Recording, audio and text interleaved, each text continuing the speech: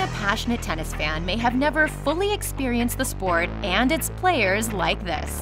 When I saw you walk in together, I was just like, oh my God, I literally did Like, that. oh, they're back. There's another side of professional tennis, what happens off-court, that's just as entertaining, glamorous, and fun. And we've got a front row seat to all the action. I am here with none other than the Candy Queen herself, Maria Sharapova. Hey everyone, that's me. Presenter, producer, lifelong tennis player, and now co-founder and creative director of Outside the Ball. Welcome to Outside the Ball. I don't know what to expect. Outside the Ball is a content channel that covers the life and styles of the pros off-court. Let's robot it out. Oh wait, I'm gonna moonwalk it out.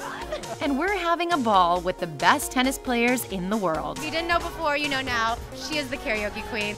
This season, we're bringing you along to tournament cities around the globe to experience the most exclusive tennis events from the court to the red carpet. Nice to see you again. Wow, what a surprise. You'll also get to peek behind the curtain at some Instagram versus reality moments of what it takes to make it all happen. Are we live?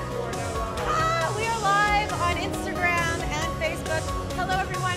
Get ready to go behind the scenes and beyond the game. This is Outside the Ball on beIN Sports.